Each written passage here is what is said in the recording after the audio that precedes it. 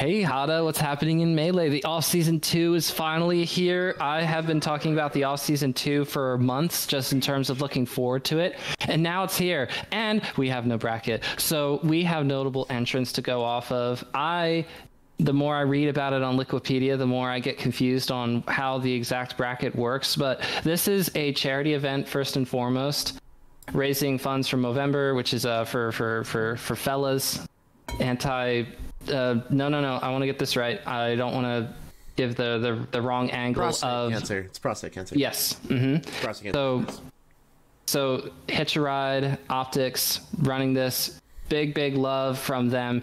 They're also doing Guitar Hero 3 bracket, Call of Duty Black Ops 2 bracket. They're even doing a Smash 64 bracket. They'll do Smash 64 before they do Brawl. That's all I'm saying. Hada, how's it going? How are you doing this week? I'm doing pretty well. Been playing a lot more volleyball. Been inspired by the victory of Aaron Battery, and also what's really cool is I feel like that volleyball is becoming, just beyond being a more, I guess, public-facing sport. My family and my friends seem to be also getting into it as well. My brother is a sports photographer, and he's collaborating a lot with Olympiad-quality volleyball players, and he's been shooting them at sand volleyball tournaments, and he's been doing really, really cool stuff. So just surrounded by a lot of cool athletes and a lot of cool stuff going on. But I'm really excited to see Off-Season 2 start to pop off. Some Colorado Melee players are going to be in attendance. DSJ and Fizzwiggle are going to be teaming at the event for Melee singles. There's a $1,000 pop bonus for that. So that's very, very cool. I'm expecting them to go pretty deep. They're a very good team. Also, Fishbait and Michael D. Kiefer, which is another amazing team originating from Colorado. Fishbait's now an Oregon player, but still has their deep roots in Colorado. Best peach to ever come from Colorado. And I believe Fallen and Schwang are going. Fallen from Famous and Friends 3 content and combo video content. Very, very fast, cool Falco. And then there's their good friend Womp 303 is going to be selling controllers there as well. So lots of cool stuff happening in the off-season. We also have some other cool things going on in the Melee community. And something that I'm really excited to talk about is the official, unofficial Melee Hall of Fame that was produced by Toph and IBDW during his subathon, and we have a pretty preliminary list. So I'm excited to go through that in a little while. But first, let's jump into off-season. I know that there is a notable players list, aka like an invited players list, and the only asterisk to that would be Axe getting replaced by none. So it looks like here the lock-ins for the notable players is going to be Amsa, Mango, Hungrybox, Wizrobe, None, S2J, Jmook, Zane, and Cody. And I believe those are going to be your invited players, meaning that I believe they just get floated into the bracket. And then there is a play-in stage, I believe, to fill out the top 16, if I remember correctly. But correct me if I'm wrong on that, Jesse. I'm still trying to figure that out over here, but if we have Wizrobe in Melee singles at all, you could just bank on Wizrobe getting in somehow to being able to play against the invited players. That's how it must be. That's how it should be. I don't want to say that Wizrobe's on her home turf because I think Wizrobe actually moved back out of Texas, but I don't know that for a fact. I think I remember hearing it. So if Wizrobe could just get a good night's sleep and then, like I said, be in Melee singles in the first place, because at SmashCon a couple months ago, Wizrobe was not in the Melee singles bracket, was only concentrating on 64. Of course, 64 will not be anywhere near the level of hype and an entrance that it has for SmashCon, because SmashCon is the Super Bowl of 64 brackets. Everybody comes out from South America and from Japan, and that is not the case for Off-Season 2, but it is still really cool. $5,000 pop bonus for a 64 tournament. This does not come along every day. Let's just put it that way. I'm looking forward to seeing what comes out of there for top 8 at the very least. But if Wizrobe is indeed entered into the Melee side of things, you could just kind of like bank on that. It'd be cool to see how Skurzo can do. I want to see Spark go far. Love to see Magi in Fiction. Salt, of course, who has had these moments of being the best Falcon of 2023. I'd say Esther J is the other Falcon that has put forward great results. And it's interesting.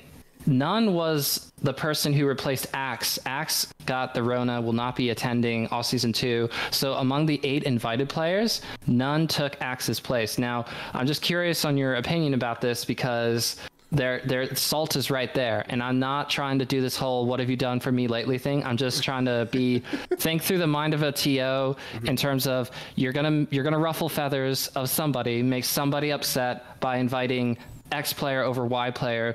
So for you, Hada, who would you have chosen? Because I think between None and Salt, I would have picked Salt. But if it's the entire open bracket entrance, I'd pick Wizrobe. I'm sorry, I would. Well, I'm curious for your opinion. I mean, Wizzy is one of the invited players, so Wizzy did also get featured there. I think if you're just going purely on results and activity, I would probably give the nod to Salt. But being that this is a charity event that is driven by getting as many eyes on the screen as possible, you know, None has the Golden Guardian sponsor. None has a huge social media following. None's one of the most electrifying players in Melee and has more of a depth of legacy than I believe Salt does. Salt, of course, amazing player. Ready is amazing. They're very, very insane on the sticks. They also are building their social media right now. They're getting a lot more attention on Twitch and a lot more attention on social media by posting a lot of crazy Falcon punches and combos and absolutely popping off on the main stage. And yeah, I agree with you when it comes down to just results, but I think having None as a featured player is going to garner a little bit more attention, specifically because it's a charity event. They're trying to get as many donations. They're trying to make this as big as as much as a watched event as possible. And it's a really exciting thing to see, and I really hope that None can pop off, because we have seen None, you know, get as high as, like, what is it, 4th or 3rd at Genesis one year. None's done amazing things in the past, and I would love to see a high tier None return to form. And I know he just got back on a custom OEM controller built by Cardano, and he said he's feeling a lot better now that he's not on a fob. And I'm hoping that a lot of the controller Johns are out of the way, and maybe None can pop off here at Offstage this weekend. None, of course, one of those people who will tell you that the controller proverbial Pandora's box being opened was net negative, I think, because just based off the tweets, a lot of shade being thrown in the direction of fob users, Z jumpers, as he says. So there you could make the argument about controller Johns. I mean, but the thing is that nowadays the demand for precision and your controller to not break on you. I mean, the classic example moving forward is going to be, unfortunately, JMUG's controller at Fate 3 by the Sea was so ready to win that tournament. Oh, even recounting it makes me so mad. And it was going to be brilliant. And it was Zane coming out of losers. It was going to be the best grand finals ever, just like Collision was. And even though Collision's not the best grand finals ever, but Collision's still probably my favorite grand finals from this year. Anyway, the point is that we're going to need controllers as best they can. The poor modding community always thrown under the bus as soon as one blows up. It's just that we've gotten to the point in terms of the Melee meta, if you will, where having a good controller is something that is required at the top level, in the same way that you need to have a lot of other things in place as an entire picture, but a good controller is on the list. Anyway, going back to Offseason 2, like you said, charity event, what I would like to see come out of it is for more of those really fun hype moments that we had last year with Mute City, and this time we have Brinstar as a counter pick also, assuming that we hit the charity goal, which I believe we will. Yeah. So looking forward to seeing all of that. I want to see the commentator reverse, put some Black Ops 2 commentators, or for any other community, Guitar Hero 3 people, if they're out there, I'd love to see them commentate some Melee, and for longer than one game, because we got one game last year, and for a donation goal, just for one game, I want a whole set,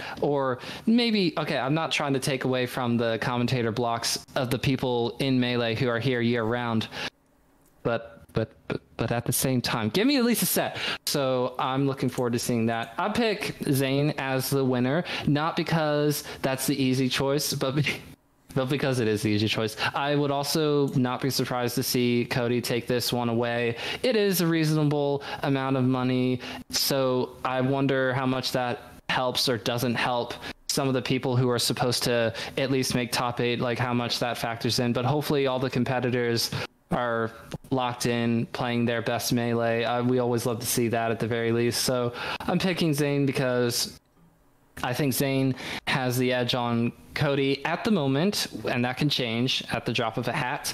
If Zane runs into Jmook, I think Zane wins there. The only interesting possibility being, what if Zane runs into Amsa? Now, I think Amsa wants his last living in the North America tournament arc that we've had for the past 12 months. It's been a great arc.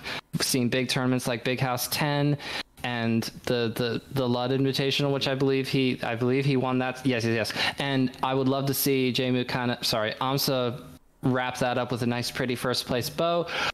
I just don't see Amsa getting past Cody in particular. So I guess that's one fox that he would have to watch out for. It's not like there's 3 of them in the bracket. Moki's not here, Leffen's not here, but I don't know if Amsa will get to the point where he goes up against Zane, because I think Amsa is the most likely player to take a set over Zane and on the winner's side of things. But we don't have the bracket. We don't know if they're supposed to run into each other or not. So it'll be interesting, but I know what you're going to say about Mango. I'm calling a Mango not winning the tournament. Hey, if it gets to the point where there's a bulk of stats on the wonky stages, there are very few active players who actually still used to play on those stages. I think Mango might be the only one left still in competing. I think Hungrybox as well. So Mango and Hungrybox are the only 2 players who were actively competing, who are at this event when those stages were legal. I don't know how much that's going to help out, if at anything. But it would be really cool. But I do want to give credit to Amsa. Amsa did win Offseason 1, and I think Amsa running it back, maybe getting the repeat, would be super sick. And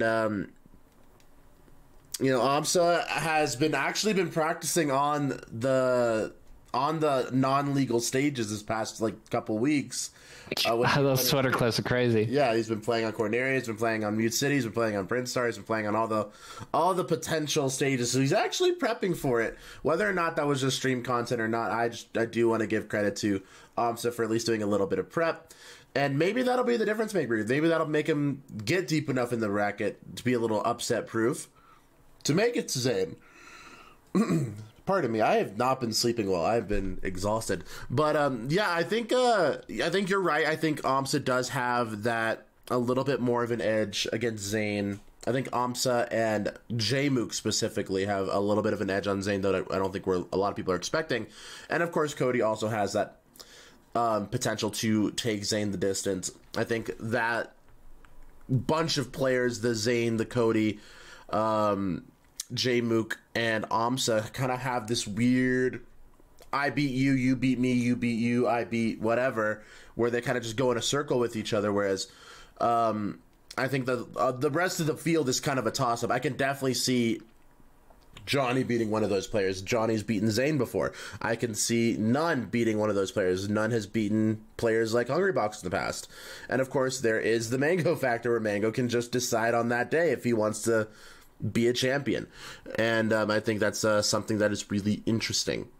And I think that's about it for off-season. And something I really want to talk about is, I actually just pulled it up on screen, is the proposed official, unofficial Hall of Fame tier lists or compilation of players. Of course, this organized by Cody and Toph. Oh, what the heck is that? One moment, please.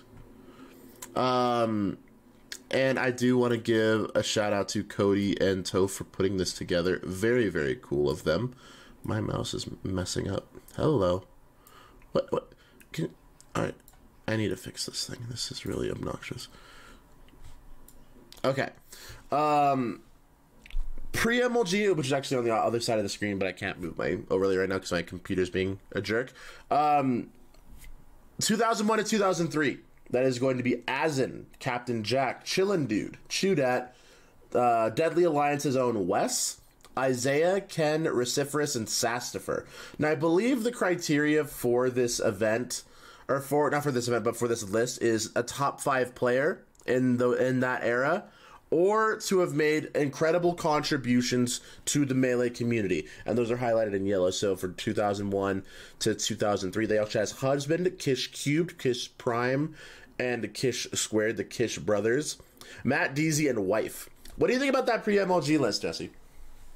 I think almost everyone that you could think of is here. I know that there are other players, other contributors, but in terms of the history of the pre-MLG era, that is where we have the least amount of data, because even when we get into the MLG era, there are names that I could potentially think of that don't make the list. But for 2001 through 2003, when the game first came out and we were just starting to find our identity here, I mean, it's really important to remember people like Kish Prime and the rest of the Kish brothers, because Melee FC made Melee more of a tournament environment, and Matt Deasy hosting the Tournament Go series brought a lot of players together, including out of the North America players like Captain Jack to play against North Americans, in particular US players.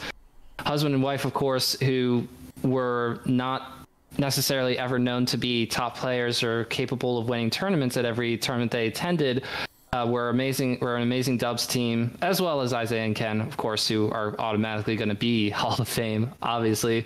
But for their contributions in terms of commentary to fostering the community of MTVA, which has since become one of the best regions all throughout Melee's history, producing amazing players. So it starts with all these people, and I'm glad that I at least recognize every single one of these names and where they might be from or what they may have done at those times. For the documentary to chronicle people like Isaiah, Ken, as in Captain Jack, Chillin' Dude, Chudat, Wes, it's great. They even give occasional shout outs to people like Reciferous and Sastifer, but I wish that we had more. So if we move on to the MLG era, who are some names here that you think are, well, no, non-deserving is the wrong word. Maybe, let me put it to you this way. How many people should you put into the Melee Hall of Fame at a time? Because with the NFL, I know that they only put in a certain amount per year. They won't just say, hey, we got a whole logjam of people that got to go into the Hall of Fame. Let's induct 20 people at once. No, they'll only do 8 or 9 at a time. So I'm curious for you, who's a first ballot Hall of Famer out of the MLG era, Hada? Out of the MLG era? Oh, God. I mean, you got to... Korean DJ and PC Chris, I think, are easy locks for the MLG era. I think the fact, well, I'm also a little biased because their set at the MLG finals, championship finals, was what got in me Las Vegas. Yeah, it was what got me into Melee. I watched it on TV with my uncle, and that's really what sparked my interest in Melee. I also want to give a huge shout out to JV3X3 and MLG Bach. Those are the guys who actually did a lot of the back end work and a lot of the management for Melee being on the MLG circuit. So I know JV3X3 was actually one of the big interview contributors for the original documentary during the MLG era. So you'll see him doing a lot of commentary and his interview being an integral portion of that era. But yeah, KDJ and PC Chris, easy lock for, first round, first ballot Hall of Fame. I'm a big Court fan. Court was one of the first dominant Peach mains, except for Sassafras, I guess. Sassafras was also a Peach player. But Court was kind of what defined what Peach could be. I think Sassafras, was still definitely a solid player, but kind of got abused by players who knew Peach's limitations at the time. But Court was one of the first people to actually start thinking, well, what can Peach actually do? But of course, myself being a Peach player, I'm a little biased in that way. But I think KDJ, PC Chris, showing not only a dominance with one character, but with multiple. KDJ, of course, with the Sheik famously, but also with the Fox. PC Chris with the Falco, the Fox, and even the Peach. Peach C Chris was a dominant force, not only in singles, but in the doubles bracket as well. So PC Chris, a multi-character and multi-generational talent. And of course, you can't look past Mewtwo King, who spanned multiple eras and pushed as one of the earliest of the 5 gods to start their career. Past the Dark Age, into the era of the 5 gods, and even into the Platinum era, some would say. But Mewtwo King kind of bowed out during that era. But definitely, if you're not going to give it to Mewtwo King during the MLG era, I think you'd probably give it to Mewtwo King during the Dark Ages, because that level of dominance during 08 to 2011 was unbelievable.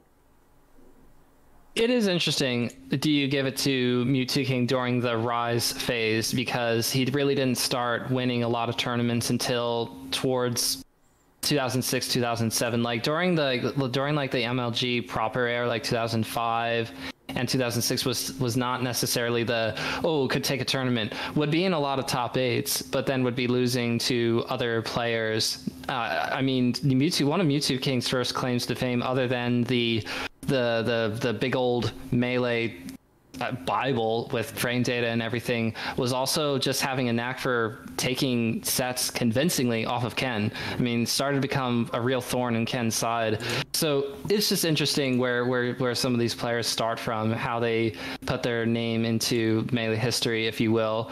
And for a while, Mewtwo King was just kind of like the grinder, and then all of a sudden got good. So I don't know when for sure, because I want to acknowledge that 2007, 2008, and that just kind of splits it in half for Mewtwo King's run of winning just about every tournament.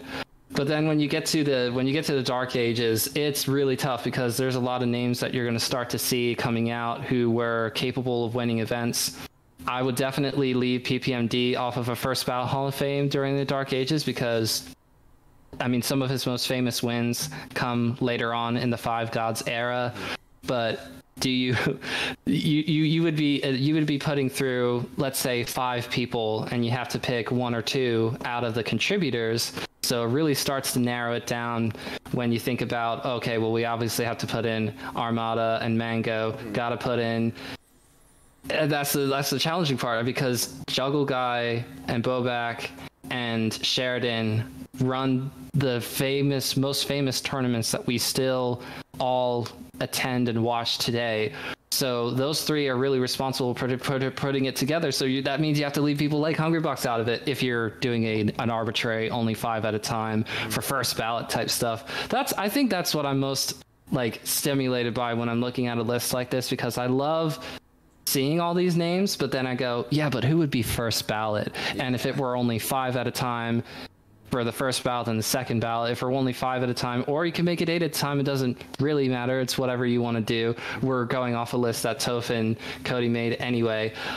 It's so cool. I mean, I guess the only other person who I would say needs to be put in this Dark Ages era would possibly be, and I'm looking for where Matt.Zeb ended up being placed. In the 5 gods era. And that makes sense, because Matt.Zeb helped get Shine going in either 2015 or 2016. But Matt.Zeb's been around for longer than that and helped keep things going even through the Dark Ages. All right. What do you got for Dark Ages in 5 gods era? Maybe we could put it that way. The Dark Ages were probably the most instrumental for the success, the longevity of the success and longevity of Melee's competitive scene. I think if any of these people were to have left out, or decided not to come back to Melee, decided it wasn't worth their time. It would have been a huge butterfly effect moving into the rest of Melee's history. And that's just about everyone on this list. You know, Armada, Hungrybox, Mango, PPMD, no introduction there. They're 4 of the 5 members of the 5 gods, and that's only because Mewtwo King was a little bit earlier than them.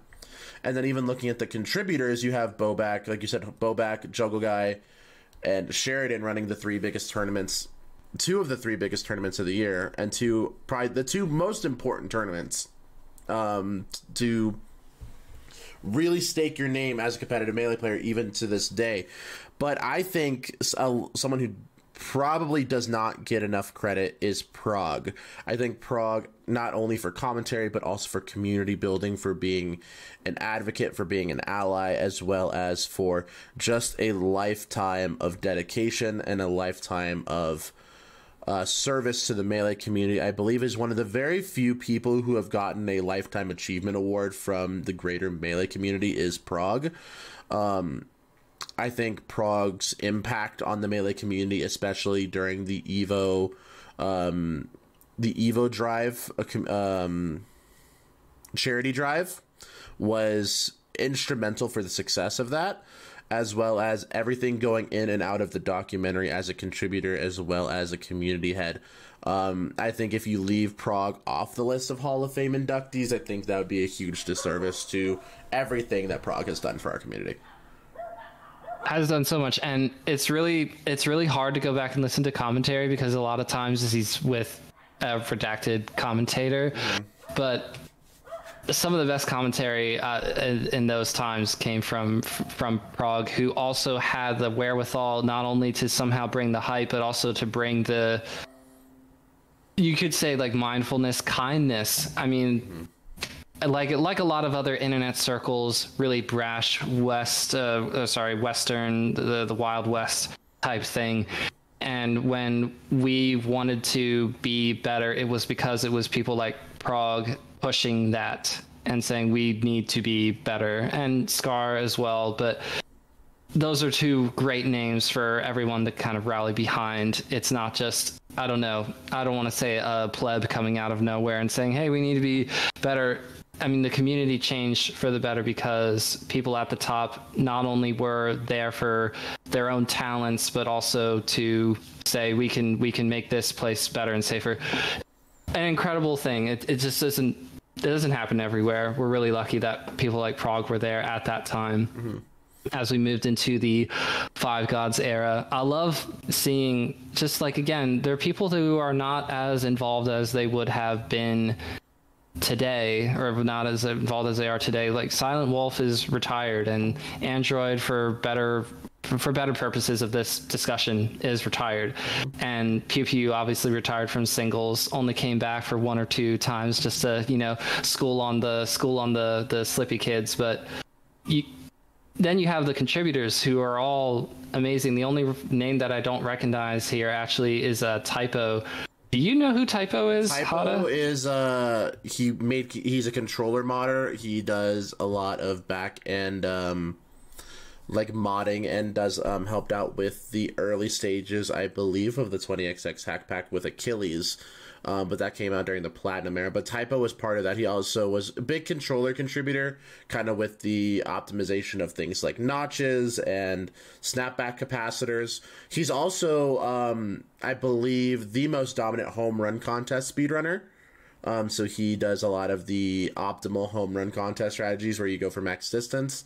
And yeah, Typo's it's HRC Wait. Typo on Twitter. He's an absolute... Whoa, that Typo? Mm-hmm. What? Yeah. Oh my gosh, that's the same person? Yeah, he's a beast.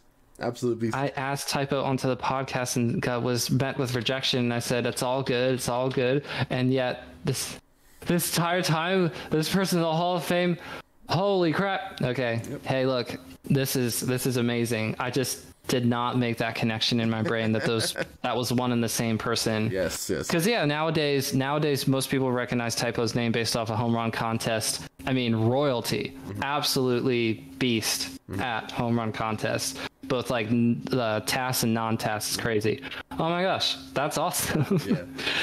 And I think And this is a cool year specifically for, I guess, subsets of the Melee community, and whether that be as big of a subset as doubles is, and that's the reason why Android is specifically on this list. As I was listening to the stream while they were making it, is Android's here for doubles, and Android was, and I still is, and I still believe to be one of the most dominant doubles players of all time. He and Armada were absolutely lights out when it comes to teams, and of course you look just a little bit down the list, you have Pew Pew and SFAT. PewFat being the other dominant team in that era, and then Leffen and Ice Big House 5 were also, that grand finals was amazing. Mm-hmm. And I do want to give a lot of credit to Android. I think, you know, we have this conversation in Colorado a lot where we have certain players, myself included, who, in contrast to their singles skill, are very good at teams. And I think Android might be, you know, Android, of course, was an amazing singles player.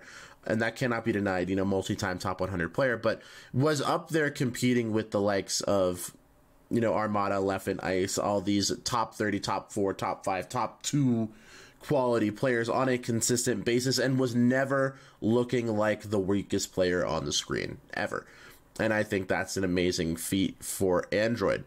Looking at some of the contributors, of course, I'm going to look over Crimson Blur for now. Just kidding. Blur has done a lot for the community, but of course he's the proverbial heel of the community. Cardano for controllers and optimization of controller technology. Samox, nothing needs to be said about Samox. He was the creator of the initial documentary, which was arguably the biggest buff to new players coming into the scene, was the documentary. And then even, I guess, the only comparable buff to new players coming out is probably Slippy, but we'll talk about that in a little bit. But of course, the documentary was instrumental to making Melee what it is today. So easy round 1 Hall of Fame ballot is Samox. I would also say SFAT and Pew Pew and Leffen for their contributions not only to singles but to doubles. And then I'd probably give the nod to Toph and Tafo. I think Tafo has done, Tafo, kind of another heel of the community, but he and the Blur's podcast, Commentator's Curse, even back in the day, even the Melee and Ami podcast, was one of the first pieces of content that was regularly go out. They were also, Tafo was actually one of the first keepers of the keys when it comes to maintaining rankings lists, and I believe Tafo was the biggest contributor and the biggest stat keeper prior to the conglomeration of things like Melee stats. I think Tafo was the big figurehead of maintaining tournament results and maintaining spreadsheets and heads-to-heads, and actually giving us documentation to see how these players did back in the day. And so Tafo has done a lot more than I think people realize. Absolutely. When I go forward to the Platinum era, we're starting to get to the point now. I mean, a lot of people. Okay, here's the thing that I'll say. I love that Aiden is here. Aiden absolutely deserves to be on here. As an East Coaster, I don't know a lot about events like Dome Park on the Grass, but Aiden not only made sure to run events well, but also to get a lot of out of North America talent, people from all over the world to events. And there was a thread that Aiden put out, I think yesterday, like sometimes yesterday or the day before, of saying, oh yeah, that one of the first events in all North America for TRIF was at a Dome Park on the Grass event, like things like that. And Aiden's responsible for trying to get a lot of Melee players who are talented in, I don't want to say isolated regions to imply that Europe is like trash or anything. I'm just saying that we know that the best players for Melee has always been, or traditionally been, in North America. So when you come to an event here, you're getting to play against the best of the best, and we love seeing matchups like that. I love that Aiden's on here. I also love that you got people like Hotbit and LD who are responsible for making, well, Beyond the Summit.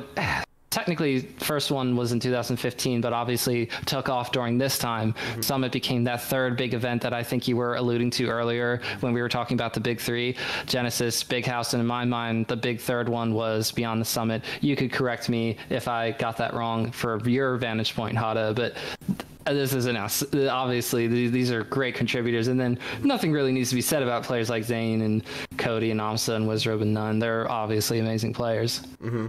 Yeah, and that's definitely what I was alluding to, is the Invitational era, and that's definitely what was a huge part of the Platinum era.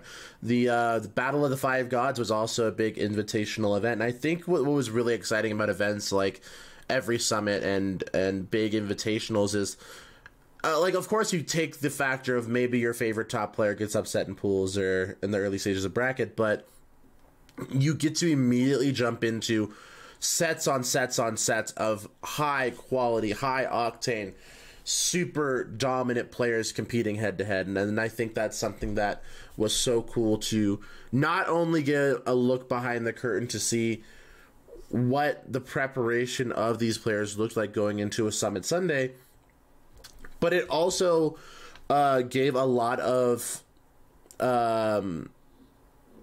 community members an avenue and an outlet to give back to the community. People like Shannondorf, people like Slime and Aiden and Envy, and all these players and all these contributors came through the Smash Summit team and the Smash Summit studio. Mikey the Cheat was also a member of the Summit staff. So all of these players and all of these community figures have all got their start through BTS, and then have used that as a platform and a springboard to push into bigger and better things. Ludwig doesn't even need to be, there's no introduction needed there. So BTS had one of the biggest, I think, across the board influences in what helped propel Melee into the modern era.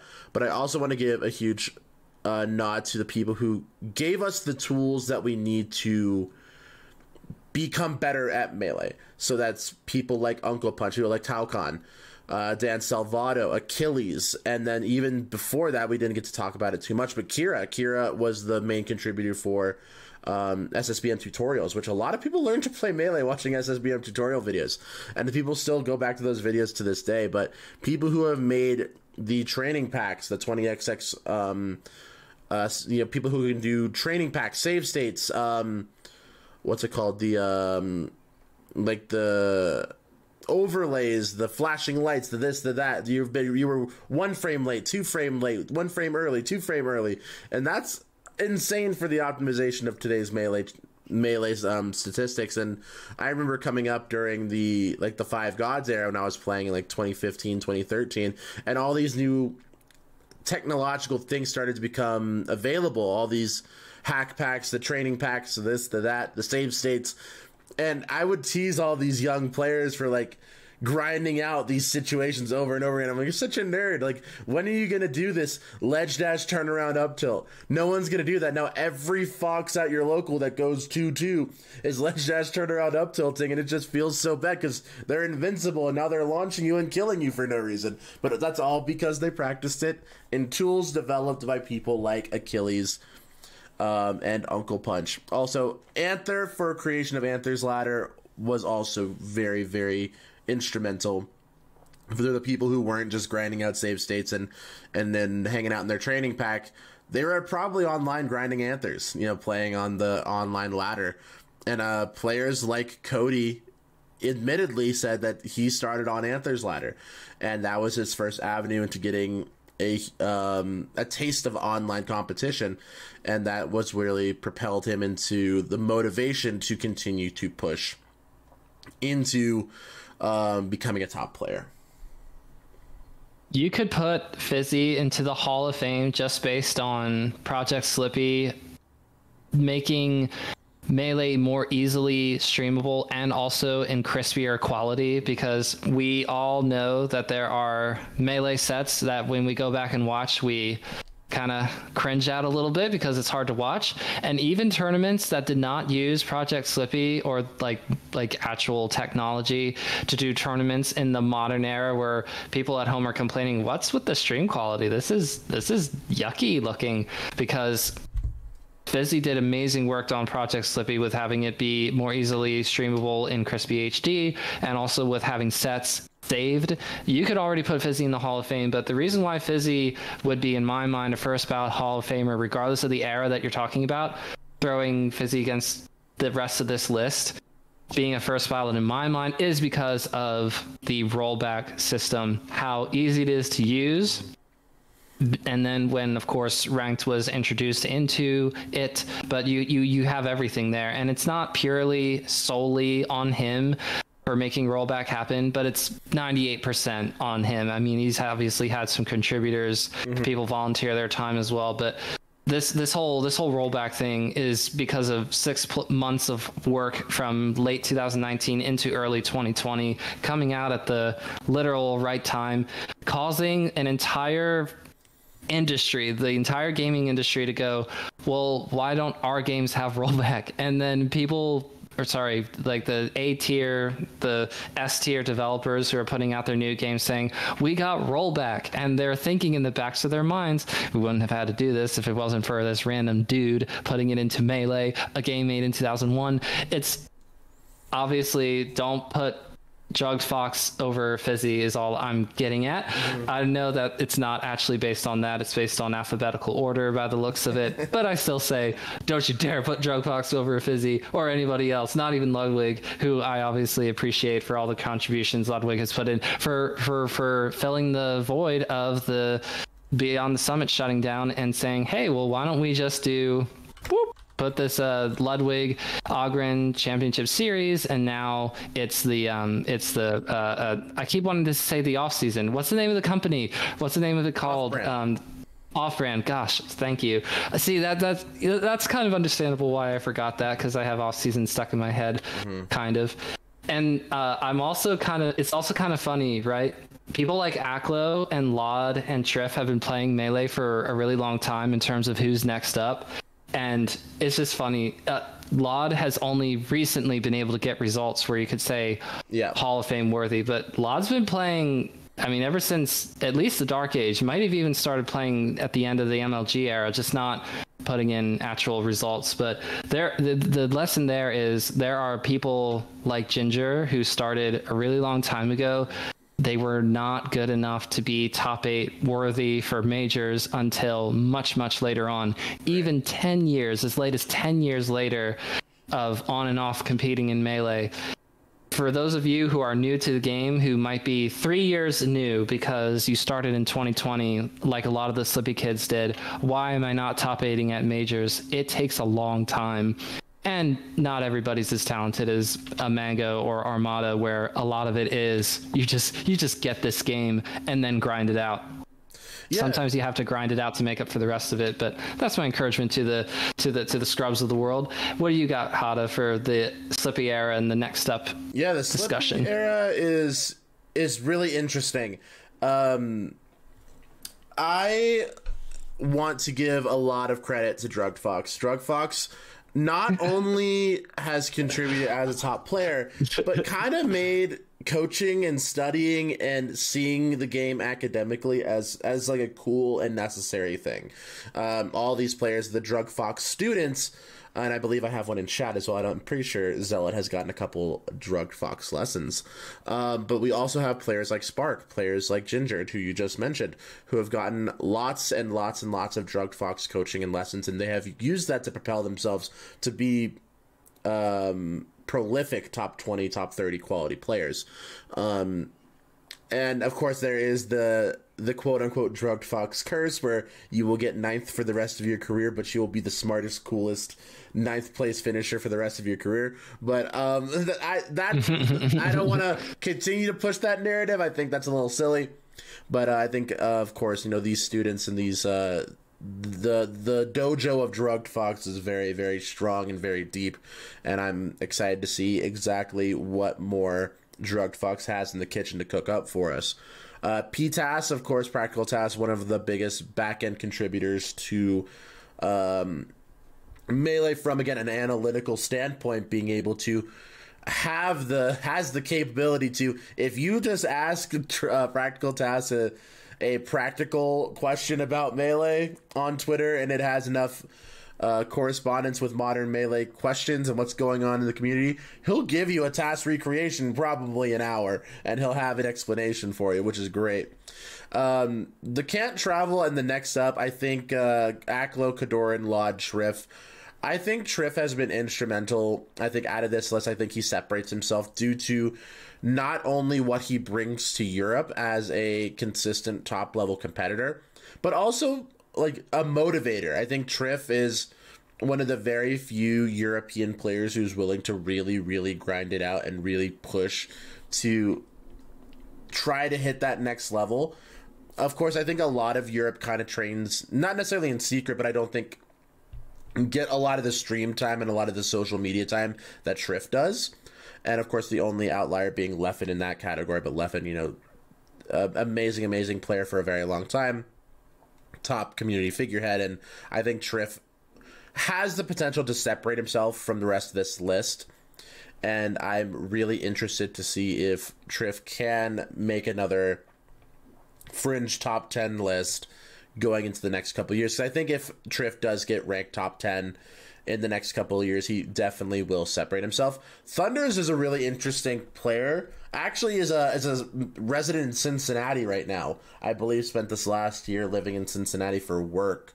And I've heard he's a very, very cool guy. But the inventor of the Thunders combo, one of the more non-conventional foxes to come out from Japan, and kind of opened up a lot of people's eyes to what Fox's potential could start to look like.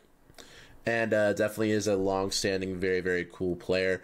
And I think the last person, I guess, the two players I want to highlight, we'll get the other Japanese players, Bomb Soldier. I think Bomb Soldier's reign of dominance was way too short.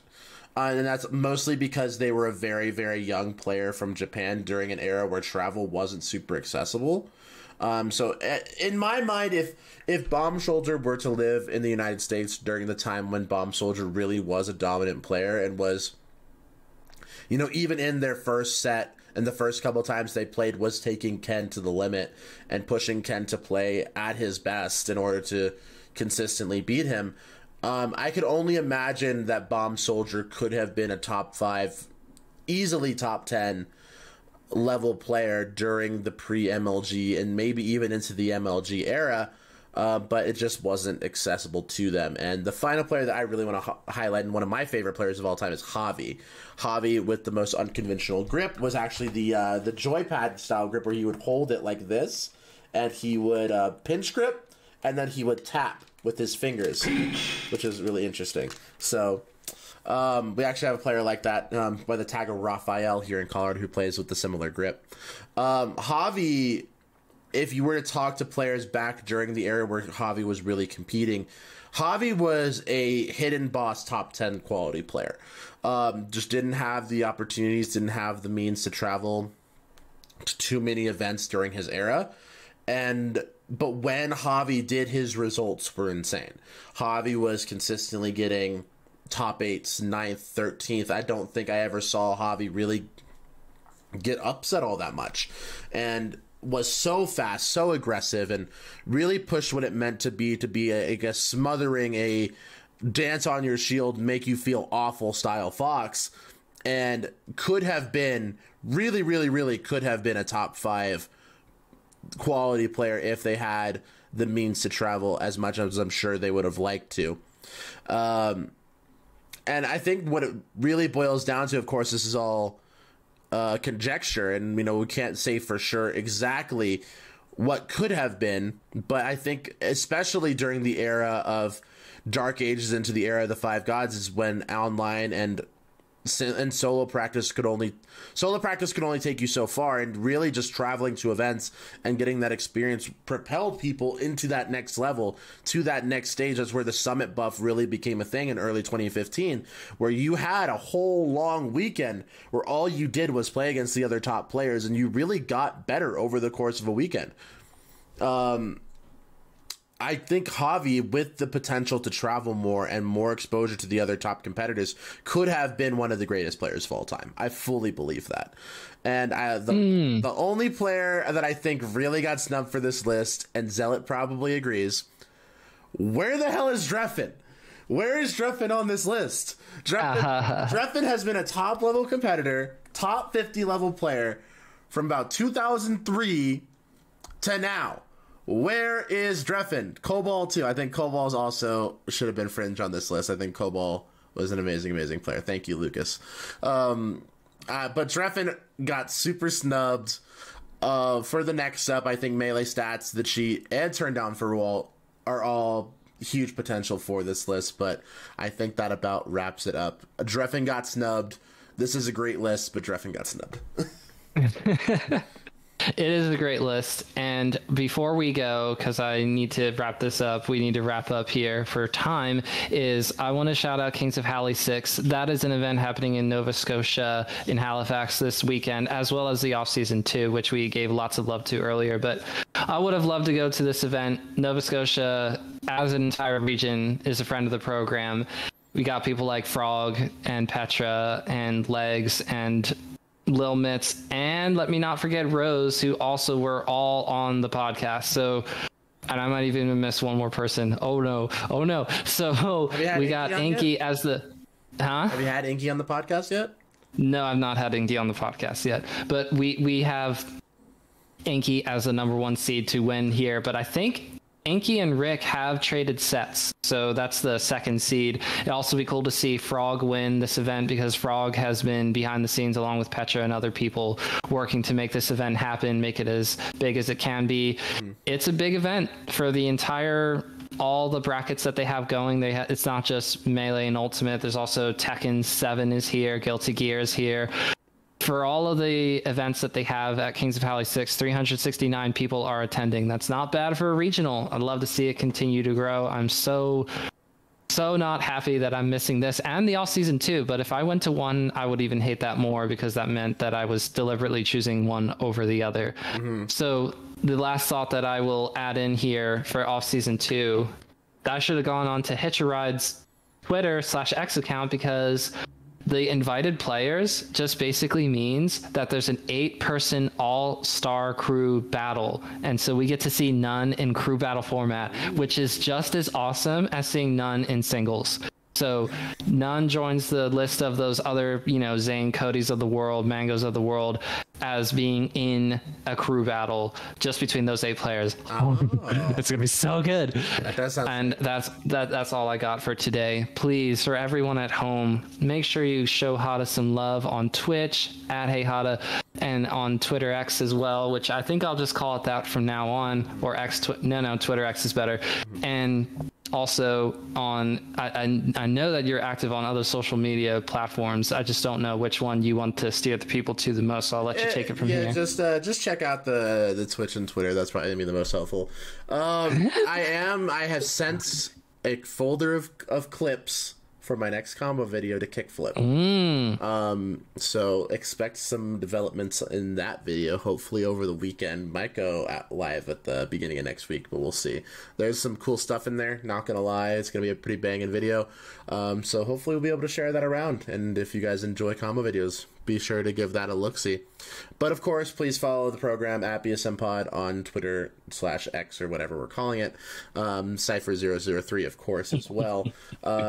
If you guys, I have been thinking about, if you'd have me, Jesse, I would love to do some interviews, and maybe get some more people onto the BSM Pod platform. But if you guys have some cool community figures and members who you would like to see have a little bit more screen time, I would love to talk to them and learn more about their Melee journey as well. So if that's something that you guys are interested in, if you guys have a really cool community figure that needs their story told, I would love to help tell it. Yeah, because there's a lot of people. Who is your Hall of Fame local community member, be it a top player in the local scene that you have, or a contributor? There's people that I know for 717, they're in the Hall of Fame, baby, and the rest of the entire Melee scene goes, who, what now? And then we're all, 717, we're all popping off of that for those people. and Hada knows the same thing for Colorado and for Denver or just outside of Denver region. You get it. And yes, Hada, I'm absolutely open to that. Please, by all means, engage with the program. Get yourself on here. We'd be happy to have you share your Melee story with all of the rest of us. We'll see y'all next week.